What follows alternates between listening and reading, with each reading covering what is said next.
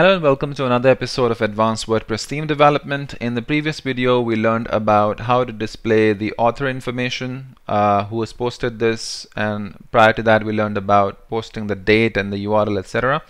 In this video, we learn about how to show the excerpt and how to customize that excerpt because sometimes we may need only few words from the excerpt, not display using the default behavior of WordPress on excerpt. So if you are not aware about what excerpts are, if you can go to any of the posts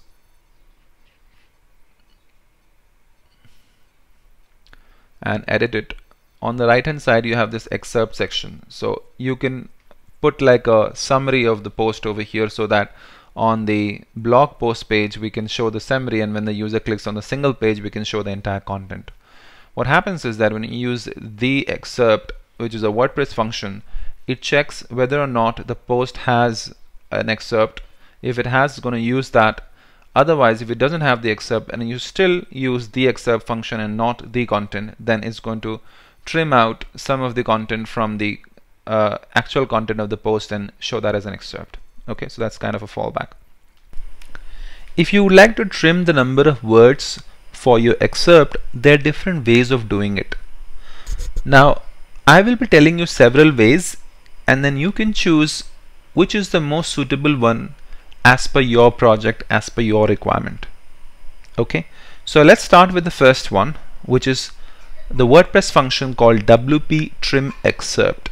So what this does is it generates an excerpt from the content if needed, and by default WordPress returns 55 words with an ellipsis appended if necessary. This is the ellipsis in case if there are more number of words, then it's just going to add this ellipsis at the end of those words, at the end of that content.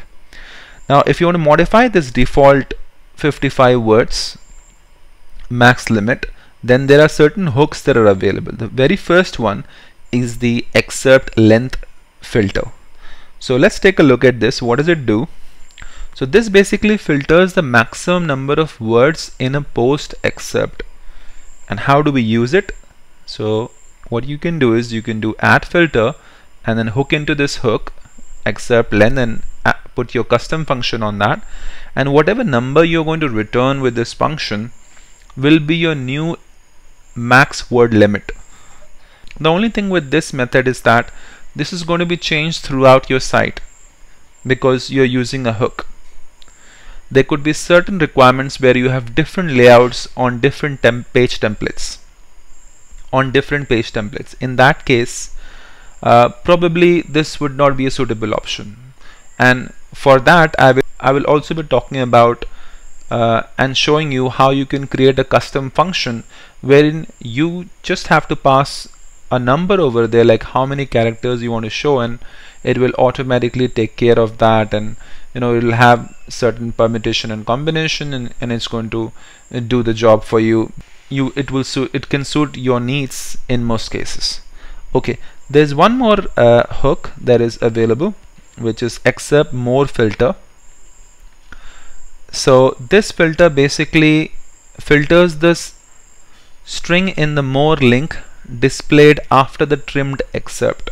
So if you want to modify that more link, all you have to do is just do add filter, and onto this hook you call your function, your custom function, and then if you want to modify it, you can modify it like so.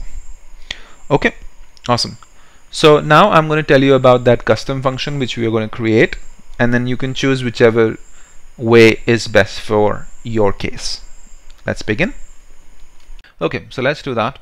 So what I'm going to do is basically go to our content. So I'll close this and I'll go to WordPress entry content. This is where our content will come, and then we can give it the comment template for entry content to be used inside WordPress the loop. And we're already using that. If you remember, we are using it inside of content. We are just calling this entry content here, and then eventually we are using that inside of our index.php, this content inside of the WordPress the loop. Okay, great. So I'm going to say add package and then Aquila, and then we'll create a div with a class of entry content, and we're going to check whether or not if the user is on a single page or not. If he's on a single page, then we want to show the entire content, otherwise we want to show the excerpt. Okay, so we'll check if, so we'll check if is single, then call the function called the content, which is going to get me the content of the post inside the loop. And inside of the content, it also takes certain parameters. So if you check, it takes the more link text. So content for when there is more text. Okay, so you can add support for that. So what you can do is you can say sprintf, you pass that as a parameter, and again we'll use wp-sys, which basically escapes and looks for the allowed HTML. So use translation function and then continue reading and then %s and then span tag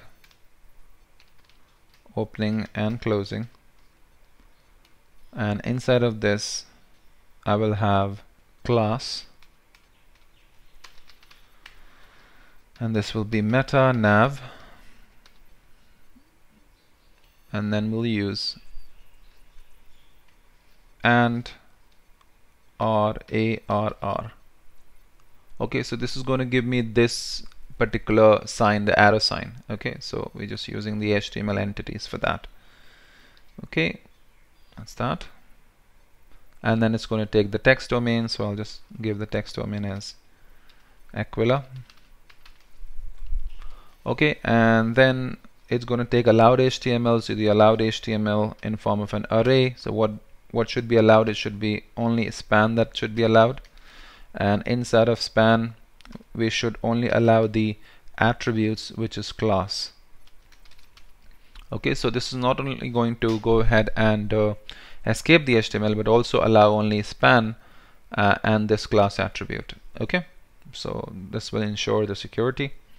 And then finally it also takes the second parameter. So if you check the content, if you check over here, it says strip teaser, which is the content before the more text.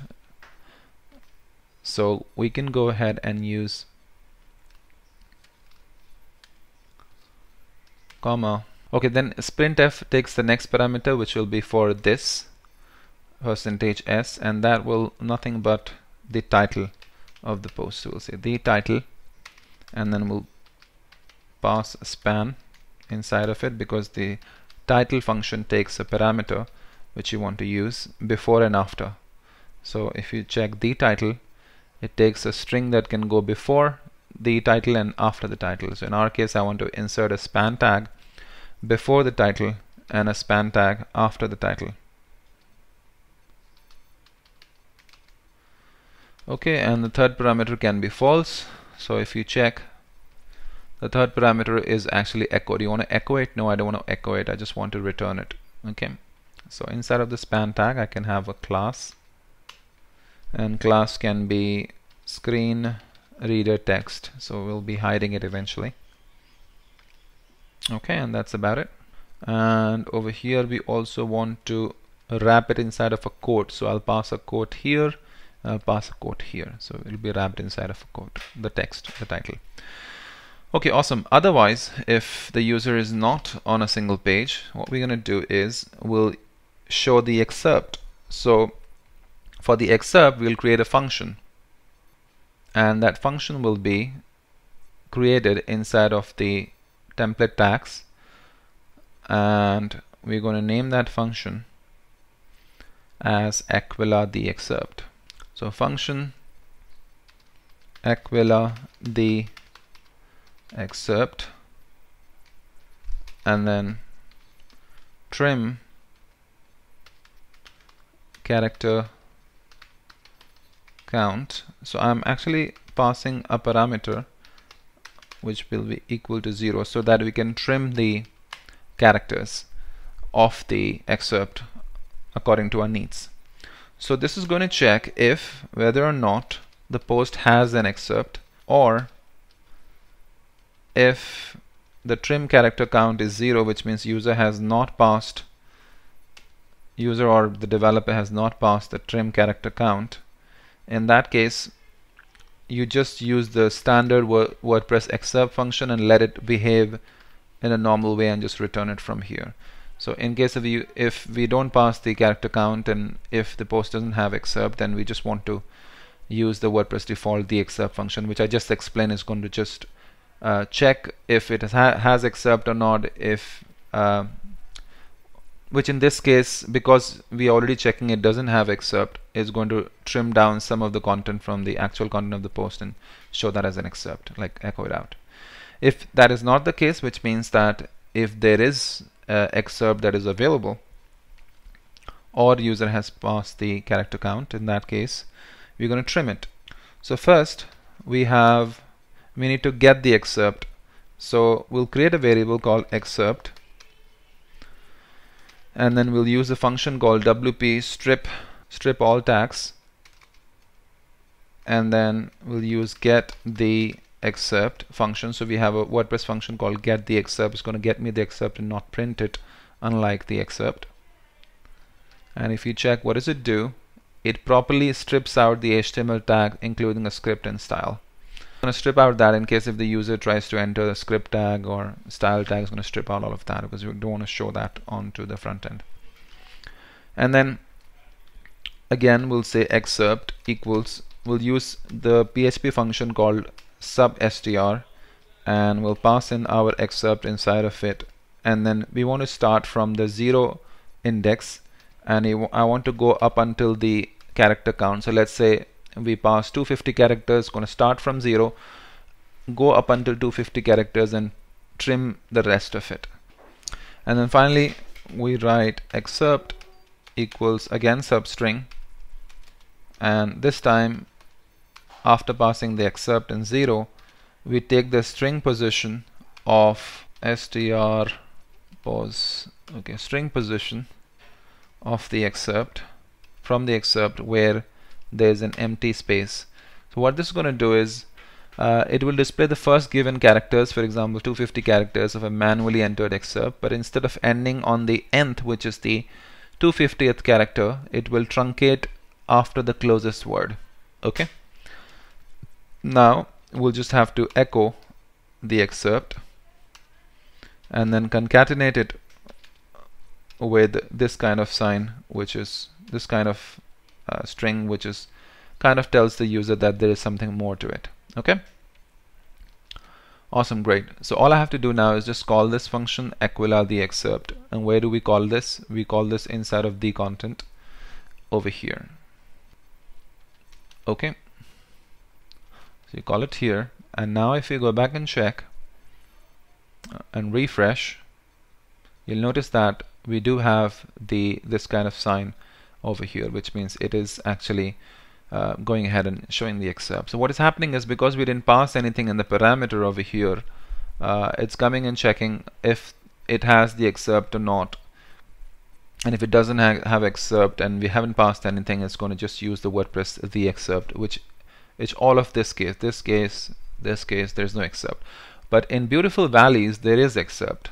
You can see that there is excerpt. So what happens in that case, since it does have excerpt but we haven't passed anything, this condition is still met, and it uses the WordPress default the excerpt to show the excerpt basically. So it's actually showing the entire excerpt. If you notice in the post, it is going up until this std, just kind of a testing.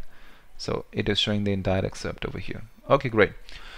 Now let's say if we pass something, I want to show only like the 100 or 200 for that matter. So I can just pass like 200 over here, and then if I refresh, you'll notice that it has truncated and now it's showing only 200 characters from here, right? and it's also stripping out the last word also, because what will happen is that if you, for example, if you give like 200 characters and there is like if it is truncating the letters between half the word. For example, there is a word after this that says hello, and if we count 200 characters, it is going up until HEL. It won't look good, right? So that is why we use this piece of code, this statement over here, to go ahead and strip out the last word, okay, because the last word actually could be half, etc. So we are checking onto the position, that wherever it finds the position of the excerpt with the space at the end towards the end of that line, then it's going to just truncate that word. Okay, so I hope that's clear to you, and this works for you, and it looks good as well. The next thing we want to do is add a read more to it, and that would allow the user to click on it and go onto the single blog post page. Okay, so we'll do that. I hope you did like the video. If you did, please give a thumbs up, and do subscribe to my channel if you aren't already. Do follow me on Twitter. My Twitter handle is Codeytek, and my GitHub handle is imranhsayed. So please do follow me there and start my repository if you like my work. And I'm gonna see you in the next video. Thank you very much. Bye bye.